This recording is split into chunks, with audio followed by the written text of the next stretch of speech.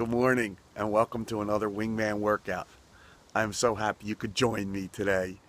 And it's a crazy practice, or rather, the practice itself is not crazy. The reason I came to this practice this morning is a little bit crazy. Let me tell you the story.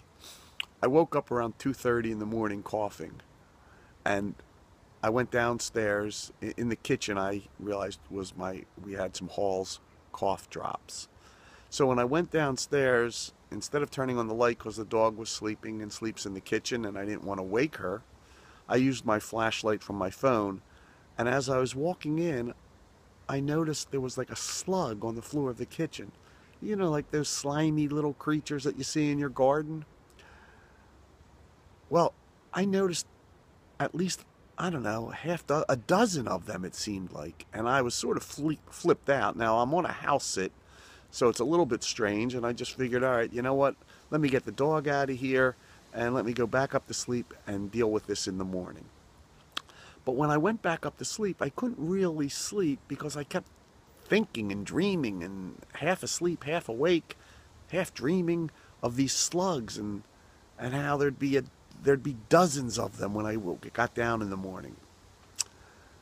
And somehow that took me in my dreamlike state to thinking that I must have done something negative, and this was karmic. This was karma coming back at me by having a bunch of slugs at the house that I'm staying at that I had to deal with. I decided to clean up my karma, and whenever I decide to do that, I have one specific practice that I absolutely love. It comes from Dr. Joe Dispenza, or at least he made it famous. It's called Ho'oponopono, and what you do is you say, I love you, I'm sorry, please forgive me, and thank you. Now, as it turned out, and I was saying this half asleep, half awake, I kept falling asleep saying it to myself, and I think I'd wake up saying it to myself. But when I came down this morning, there were no slugs. It was pretty bizarre. And for a moment, I was thinking I must have dreamt it. But then I think what really happened is that the light came into the kitchen, and those slugs went back to the whatever pipe. I guess there must be somewhere they came from, and I'll find that out today. But in the meantime, the practice for today became, I love you, I'm sorry, please forgive me, and thank you. The Buddhists believe that something negative happens or things happen in our life, and you don't even realize it's a negative occurrence, or something sticks to your karma and it has a negative impact, to come back later on in life. Well, they actually believe it could come back later on in many lives, but let's stick with this life. So it's best to always practice cleaning up your karma. So for today, please join me and say, I love you, I'm sorry, please forgive me, and thank you. And feel forgiveness to clean up your karma.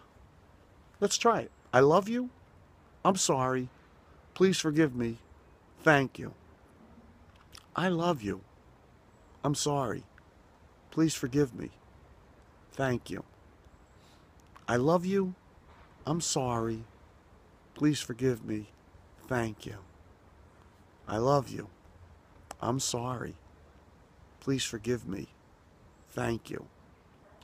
I love you, I'm sorry, please forgive me, thank you.